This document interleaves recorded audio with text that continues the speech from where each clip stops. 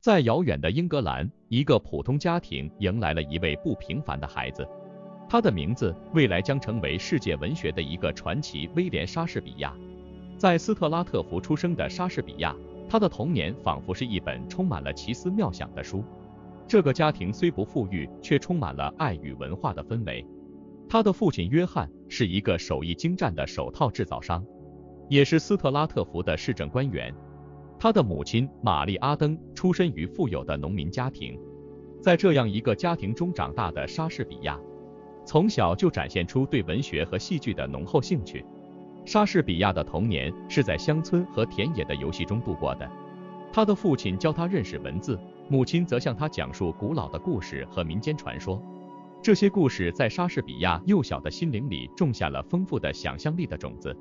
他在学校学习了拉丁文和古典文学，这些知识为他日后的创作提供了丰富的素材。他对自然界的观察，对人性的深刻理解，都在这个时期开始形成。就像每个故事的主角一样，莎士比亚的童年也有其独特的挑战。由于家庭经济的困难，他不得不早早地离开学校，投身于工作。这段经历虽然艰难，却也让他更加深刻地体会到生活的不易和人性的复杂。这些经历后来在他的作品中找到了体现。我们是个初创小团队，我们在用心地做视频，我们希望得到你的鼓励。如果你喜欢这个视频，麻烦你点赞和订阅，以便让视频更符合 YouTube 的算法。如果你不喜欢或者有其他想法，请在留言区告诉我们，谢谢你。随着故事的发展，我们的主角威廉·莎士比亚步入了他的青年时期。这一时期对他而言，既是挑战也是成长的阶段。尽管早年离开了学校，但莎士比亚的学习和创作的热情并未因此减退。相反，他的生活经历为他的创作注入了更为丰富和深刻的元素。在这一时期，莎士比亚开始尝试戏剧创作和表演。据历史记载，他在18岁时与安妮·哈撒韦结婚，并很快有了3个孩子。家庭的责任促使他更加努力地工作。尽管家庭生活充满了挑战，但这也成为了他创作中的重要素材。他的早期作品如《亨利六世》和《罗密欧与朱丽叶》展现了他对人性爱情和社会冲突的深刻理解。在伦敦，莎士比亚开始了他的剧作家和演员生涯。这个时期的伦敦是一个文化和艺术的熔炉，各种思想和艺术形式在此交汇。莎士比亚在伦敦的剧院中表演，并逐渐成为了一名受欢迎的剧作家。他的作品不仅在当时受到欢迎，更成为了永恒的经典。他的戏剧作品多采用当时流行的押韵诗句形式，结合了戏剧和诗歌的元素，创造出独特的表现手法。莎士比亚在创作中显示出非凡的才华，他对人物心理的刻画入木三分，对复杂情感的展现深入人心。他的作品中既有深沉的悲剧，如《哈姆雷特》《奥赛罗》和《李尔王》，也有轻松幽默的喜剧，如《仲夏夜之梦》和《威尼斯商人》。这些作品展现了他对人性的深刻洞察和对社会现象的敏锐观察。莎士比亚不仅是一个剧作家，他也是一个深谋远虑的商人。他成为了伦敦环球剧院的股东之一，这不仅为他带来了经济上的成功，也为他提供了一个展示自己才华的平台。他的戏剧作品在环球剧院上演，吸引了各阶层的观众，包括皇室成员。在青年时期的莎士比亚，他的生活和创作是密不可分的。他的作品中融入了个人经历和当时社会的各种元素。正是这些经历和观察，使得他的作品具有了跨越时代的普遍价值和深远的影响。莎士比亚的故事在这里并未结束，他的创作生涯和个人经历还有更多值得挖掘和讲述的地方。在接下来的部分，我们将继续探索这位文学巨匠的生活和作品，以及他对后世的深远影响。随着故事的深入，我们的视角转向了威廉·莎士比亚的中老年时期。这一时期标志着他作为一个剧作家和诗人的成熟阶段，同时也是他个人生活中经历变化和反思的时期。在职业生涯的高峰期，莎士比亚创作了许多令人赞叹的作品，包括《麦克白》《李尔王》和《安东尼与克利奥佩特拉》等。这些作品不仅在艺术上达到了高峰，同时也反映出他对人性、权力和道德的深刻洞察。麦克白揭示了野心和权力的毁灭性，而《李尔王》则探讨了人性、家庭和疯狂的主题。此外，莎士比亚在这一时期也创作了许多深情的诗歌，如他的14行诗集。这些诗歌以其优美的语言和深邃的情感，展现了他作为诗人的另一面。在这些诗歌中，他探讨了爱情、美丽、衰老和死亡等主题，显示了他对生命不同方面的深刻理解。在个人生活方面，莎士比亚在这一时期经历了一些重大的变化。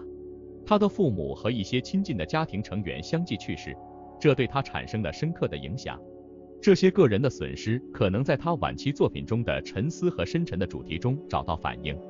尽管在职业上取得了巨大成功，但莎士比亚的个人生活并不是一帆风顺，他的婚姻和家庭关系也面临着挑战。这些经历可能也影响了他作品中对人际关系的描绘。值得注意的是，莎士比亚在晚年逐渐退出了伦敦的戏剧圈，回到了他的家乡斯特拉特福。在那里，他享受着比较宁静的生活，并继续从事写作。尽管远离了都市的喧嚣和戏剧界的繁忙，莎士比亚并没有停止创作。相反，他的晚期作品反映出更加深刻的哲学思考和人生观察。莎士比亚的一生无疑是充满了戏剧性和变化的。从一个小镇的手工艺人之子，到成为英国乃至世界文学的巨匠，他的故事不仅仅是一个人的成长史，更是一段文化和艺术史。他的作品超越了时间和地域的界限，成为了永恒的经典。在莎士比亚的故事中，我们看到了一个人对于艺术和生活的不懈追求，以及他在面对个人挑战和社会变迁时所展现出的坚韧和智慧。他的生活和作品不仅为我们留下了宝贵的文化遗产，也为后世提供了灵感和启示。莎士比亚的故事就像他的作品一样，充满了深刻的人生哲理和不朽的艺术魅力。能看到这部分的朋友，我谢谢你的支持鼓励。我给你点个赞，你也给我点个赞好吗？在讲述了威廉·莎士比亚的一生之后，我们来到了这个故事的最后一章，他对这个世界的深远影响。莎士比亚的作品不仅在其生前赢得了极大的声誉，而且在其去世后的几个世纪里，其影响力不断扩大，成为全球文化遗产的重要组成部分。首先，在文学方面，莎士比亚被普遍认为是英语文学史上最伟大的剧作家。他的戏剧和诗歌在全球范围内被翻译成多种语言，并在世界各地的学校和剧院中广泛演出。例如，《罗密欧与朱丽叶》的悲剧爱情故事成为了全球爱情故事的典范，而《哈姆雷特》中的生存还是毁灭，这是个问题，已成为探讨人生哲学的经典语句。在戏剧和电影界，莎士比亚的作品一直是改编和演出的热门选材。无数导演和演员通过各种形式的改编，将这些经典作品呈现给现代观众。例如，著名导演巴兹鲁赫曼将《罗密欧与朱丽叶》改编成了现代背景的电影，而肯尼斯·布拉纳则以其精湛的改编和演出亨利五世获得了广泛的赞誉。在教育领域，莎士比亚的作品被广泛用于英语和文学教学。通过研究他的作品，学生不仅能学习到丰富的语言艺术，还能深入理解人性、社会和历史。世界各地的学者和学生通过对莎士比亚作品的研究，对文学、戏剧和文化史有了更深的理解。此外，莎士比亚的影响也渗透到了日常语言和文化中。许多由他创造的词汇和短语，如心怀鬼胎、一切皆虚等，已成为英语中的常用语。他的作品中的许多主题和形象，如权力斗争、爱情悲剧和道德冲突，成为了后来许多文学和艺术作品的灵感来源。在全球文化中，莎士比亚的作品也成为了文化交流的重要桥梁。无论是在亚洲、非洲还是美洲，莎士比亚的作品都以各种形式被接受和重新诠释。例如，在日本，莎士比亚的戏剧被改编成能剧和歌舞伎表演；而在非洲和印度，他的故事则被融入当地的文化和传统中。最后，莎士比亚的故事本身也成为了人们探讨艺术、创造力和人生意义的重要资源。无论是在学术研究、艺术创作还是日常生活中，莎士比亚的智慧和创造力都给予人们启发和思考。